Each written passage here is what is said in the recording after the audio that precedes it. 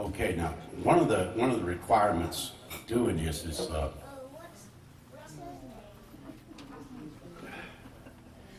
if you're going to do Arlo, you got to do Arlo. So this is what we do. This is an honor. I don't feel like it. I don't think. But anyway, we're gonna do this, and give it a little special introduction here. So here we go.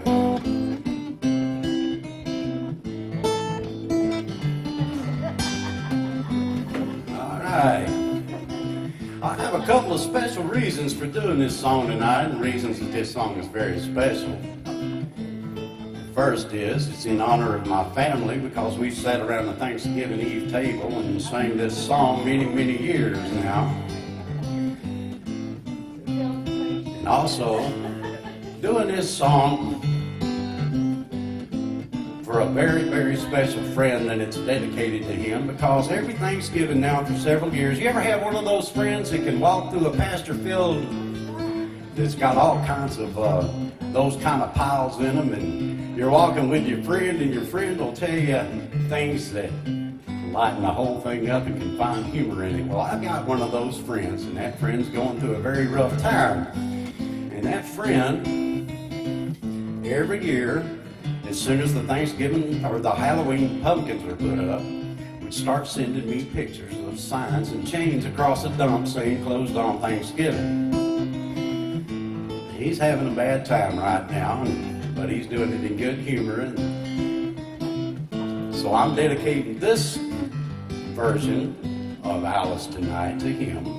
And for years to come, and I know that where he is right now, he's managed to make it through so far. He's in hospice. But he wanted to make it long enough to hear this, and so he has. And it's in honor of him. So for Carol Bell, this is for you from now on. But I'm also doing the song because it's a Thanksgiving song, and I don't get to do the song very often, once a year. It's a phenomenal song. It's a phenomenal, lighthearted song. And for a phenomenal, lighthearted song, we're going to celebrate it. And it goes like this. The name of this song is Alice's Restaurant. It's about Alice and the restaurant. But Alice doesn't live in the restaurant. It's just the name of the song. That's why I call the song Alice's Restaurant. Oh, you're a sweetheart. You can get anything you want at Alice's Restaurant. You can get anything you want at Alice's Restaurant. Walk 5 minutes round the back, just half a mile from the railroad track. You can get anything you want at Alice's Restaurant.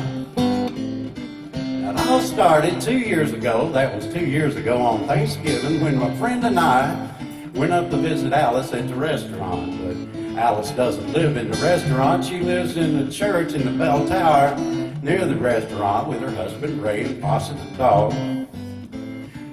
Living in the bell tower at the church like that, they got a lot of room downstairs where the pews used to be. And being as how they got all that room, seeing as how they took out all the pews, they decided they didn't have to take out their garbage for a long time. Yeah, we went up and found the garbage, and we thought it'd be a friendly gesture for us to go down and take the garbage down to the city dump, and that's what we did. We got in the back of a red VW microbus, took shovels and rakes and implements of destruction, and headed on toward the city dump. Well, when we got there, there was a sign and a chain across the dump saying closed on Thanksgiving, and we'd never heard of a dump closed on Thanksgiving before. So with tears in our eyes, we went off into the sunset looking for another place to put the garbage. We didn't find one till we came to a side road, and off of the side road was another 15-foot cliff, and at the bottom of the cliff was another pile of garbage. And we figured one big pile's better than two little piles, so rather than bring that one up, we decided to throw ours down. That's what we did. Went back to the church, had a Thanksgiving dinner that couldn't be beaten, went to sleep, didn't get up until the next morning when we got a phone call from Officer Opie. Said, "Kid, found your name on an envelope at the bottom of a half a ton of garbage and just wanted to know if you knew anything about it." And I said, "Yes, sir, Officer Opie. I cannot tell a lie. I put that envelope under that garbage." We talked for about 45 minutes and we finally came to the truth of the matter. And the truth of the matter was that we had to go down and pick up the garbage, and we also had to go down and talk to him at the police officer's station. Now, friends, there was only one or two possibilities that could have happened, and the first was that he could have bought us out and told us never to be seen driving garbage around the vicinity again, which wasn't very likely. Wasn't what we expected. It could have pinned a medal on us and for being so brave and honest over the telephone. That wasn't very likely, and we didn't expect it. But friends, when we got to the police officer's station, there was a third possibility we hadn't even counted upon. We was both immediately arrested, handcuffed. I said, "Oh, I don't think I can pick up the garbage with these handcuffs on." He said, "Shut up, kid. Get in the back of the patrol car," and that's what we did. Got in the back of the patrol car and drove to the, quote, "scene of the crime," unquote. Let me tell you about where it happened here. It was Stockbridge, Massachusetts. Ain't got but 3 stop signs, 3 police cars, and 2 police officers. But when we got to the scene of the crime, there were 5 police cars and 3 police officers, and this was the biggest crime of the last 50 years, and everybody wanted to get in a newspaper story about it. They was using up all kinds of cop equipment they had hanging around the police officer station there. They was taking tire track prints, dog smelling prints. They took pictures of the approach, getaway, the northwest corner, the south north corner, the south northeast corner, and that's not to mention the aerial photography. And they took 27 8x10 colored glossy photographs with circles and arrows and a paragraph on the back of each one explaining what each one was to be used as evidence against us.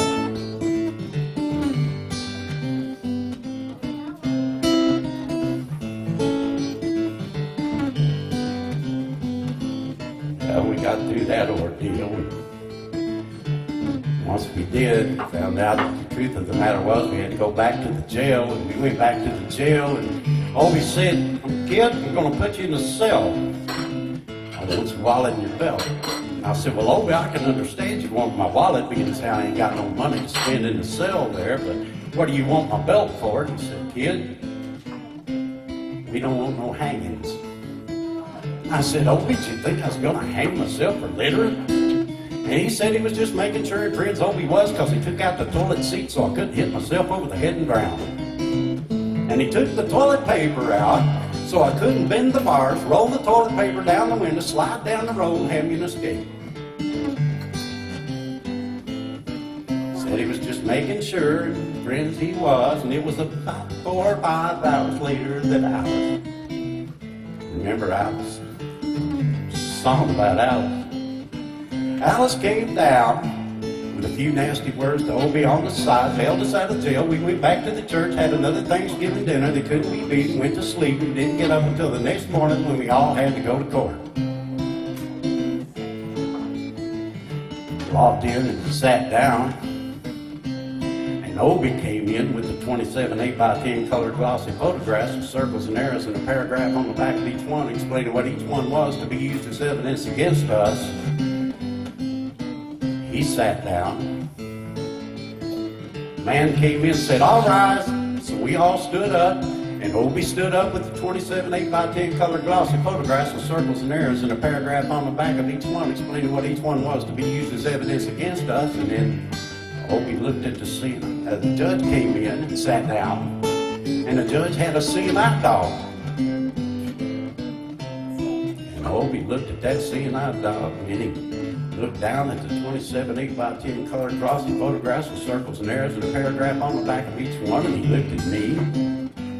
Then he looked at the seeing eye dog. And then he looked down once more at 27 8x10 color glossy photographs with circles and arrows and a paragraph on the back of each one explaining what each one was to be used as evidence against us, and friends, Opie began to cry.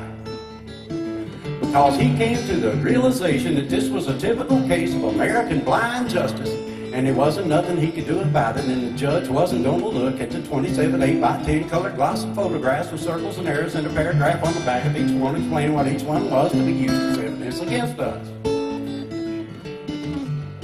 We had to pay $50 and pick up the garbage in the snow. But that's not what I came to tell you about. I came to talk about the draft board. They got a building down New York City on Whitehall Street where you walk in, you get injected, inspected, detected, neglected, and selected. So I walked in and sat down. I got good and drunk the night before, so I looked and felt my very best that morning. I mean, because I wanted to be like the all-American kid. I wanted to be like the all-American kid from New York City. I mean, I wanted to feel like the all-American kid from New York City, and there I was. I sat down, I was hung down, brung down, hung up, and all kinds of mean, nasty, ugly things. And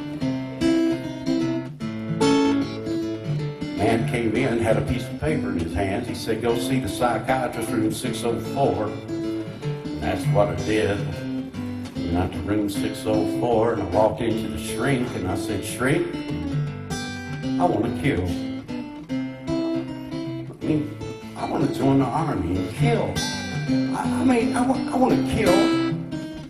I want to see blood, gore, and guts, and veins in my teeth, and eat dead, burnt bodies. I mean, kill, kill, kill." And I started jumping up and down, and I was yelling, "Kill, kill, kill." And he started jumping up and down with me, and we was both yelling, "Kill, kill."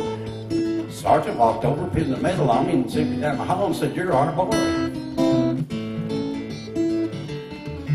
I went through all the procedure down the hallways and so forth, and I was going through all kinds of mean, nasty, ugly things, and they was injecting, inspecting, detecting every single part of me, and they was leaving no part untouched.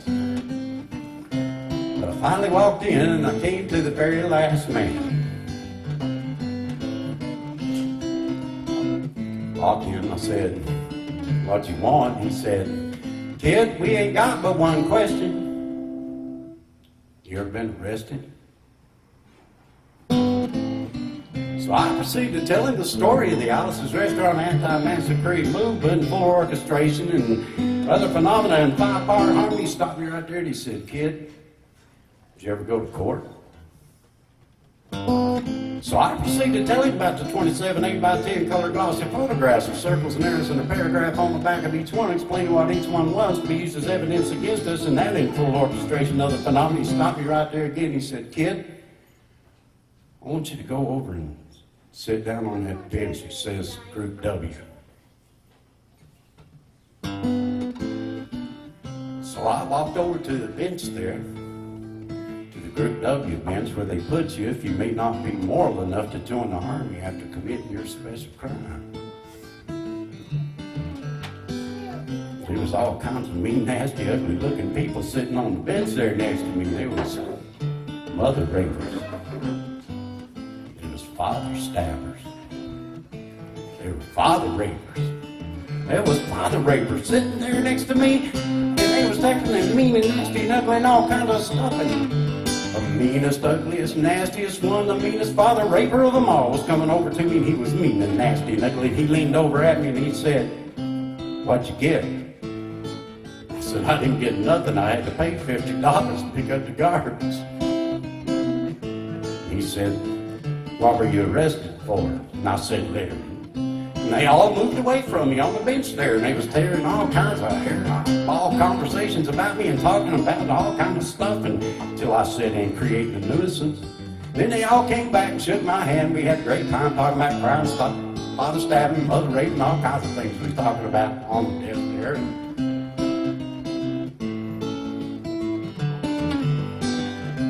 Then this man came in, he had a piece of paper in his hand.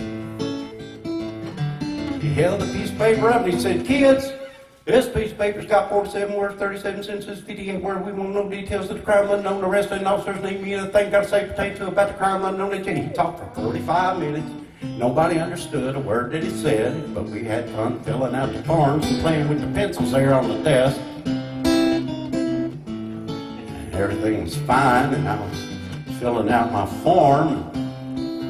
When I turned it over, there on the other side, away from everything else on the other side, in the middle of the other side, in parentheses, capital letters, quotated, read the following words: "Kid, have you rehabilitated yourself?" And I walked over to the sergeant. I said, "Sergeant, you know, you got a lot of damn gall to ask me if I got, I mean, here I am sitting on the Group W bench because you want to know if I'm moral enough to join the Army, burn women, kids, houses, and villages after being a litter bug." And he said, "Kid, we don't like your kind. We're going to send your fingerprints off to Washington, and friends, somewhere in Washington, enshrined in some little folder, is a study in black and white of my fingertips." And the only reason I'm singing you the song now is because you may know somebody in a similar situation. And if you're in a similar situation like that, you got to walk into the shrink where you are. Walk in and just say, "Shrink, you can get anything you want at Alice's restaurant," and walk out. You know, if one person did that, they'd probably think he was really sick and they wouldn't take him. And if two people did it in harmony, they'd probably think they're both mentally deranged and they wouldn't take them either. And if three people did it, can you imagine 3 people a day walking in, singing a bar, Alice's restaurant, and walking out? They'd think it was an organization. And can you imagine 50 people a day? Friends, I said 50 people a day walking in, singing a bar, Alice's restaurant, and walking out. And friends, they would think it's a movement, and that's what it is. The Alice's Restaurant Anti-Masacree movement. And all you got to do to join is to sing with it the next time it comes around on the guitar. With feeling. We're waiting on it to come around on the guitar is what we're doing. Here's your chance. You can get anything you want at Alice's restaurant. You can get anything you want at Alice's restaurant. Just walk right in, it's round the back, just a half a mile from the railroad track. You can get anything you want at Alice's restaurant. That was horrible. If you go to stop wars and stuff like that, you got to sing loud. I've been singing this song now for over 20 minutes. I ain't proud or tired. Well, what we're going to do is we're going to join together the next time it comes around on the guitar. And we're going to join the Alice's Restaurant Anti-Masacree movement, and you will be official members, and you can build your own Group W bench. Put it right there on the front porch for all your neighbors in America to see. So when it comes around on the guitar, we're going to do it one more time. And here's your chance to sing it loud. Here we go. You can get anything you want at Alice's Restaurant. You can get anything you want at Alice's Restaurant. Just walk right in, it's round the back, just a half a mile from the railroad track. You can get anything you want at Alice's Restaurant. One more. You can get anything you want at Alice's Restaurant. Excepting Alice, you can get anything you want at Alice's Restaurant. Walk right in, it's round the back, just just half a mile from the railroad track. You can get anything you want at Alice's Restaurant. At Alice's Restaurant.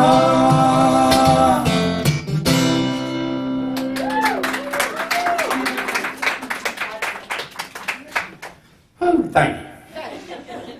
Oh my goodness. That's one of those songs that you feel so good afterwards to go, whew. Thank you all very much. And thank you all for being a part of a new tradition. We're going to do it again next year, so just be watchful. Oh, thank you so much. I appreciate you guys very much. Helping me get my grandma through college. You're awesome. Well, thank you very much.